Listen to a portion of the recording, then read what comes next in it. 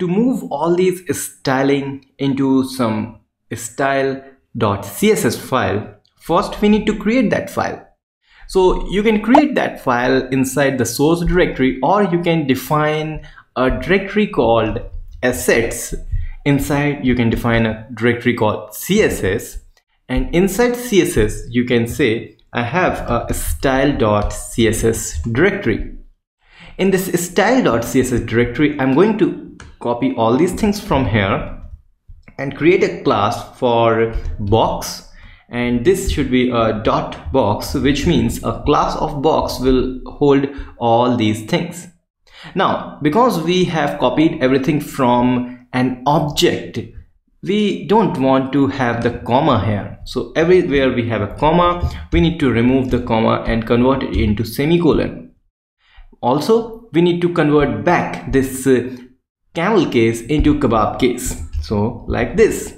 And now if I save, yes, it is formatted. That means it is working. So how we can use this style.css into app.js? First, I'm going to remove this style like this. And then you can see we are back with the simple Hey React Dev tool. And now I can actually Hey React styling, I call it, because we are styling. Okay, so here we are styling, Hey React styling, and we can give this div a class. But class is a reserved word, because we know that we can create a class-based component, and class is a reserved word, so we cannot use this.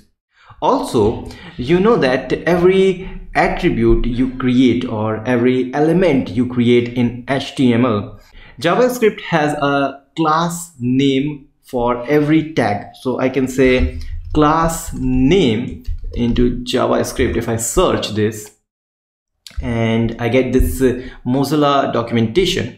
In this documentation, you can see whenever you are creating any element or any node, then it has the class name keyword.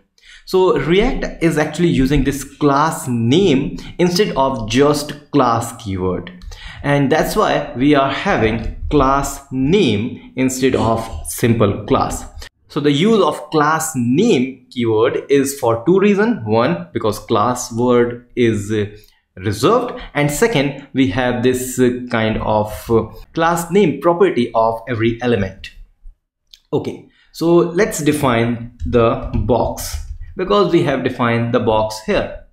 But this will not going to work, we know, because we don't have any styling.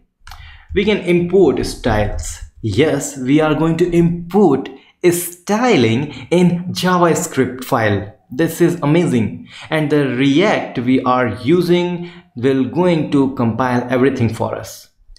So we just need to say give the path. So path is the same directory, but we have a assets, then we have a css, and inside that we have a style.css. Now when I save this file, go here, and it's taking a little time. Refresh, it's not doing anything once again. So let's see what problem we have. So we have defined dot box, that's good.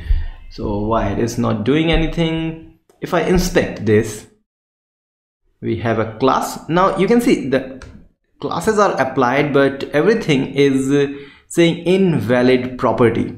Why is that? Why it is saying invalid property? Let's see.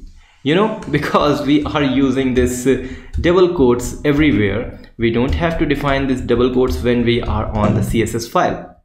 Okay, so now we are back with this styling. Woohoo, that's great. So in this way, you can have any classes to your React application just by defining a CSS class and import it inside your JavaScript file.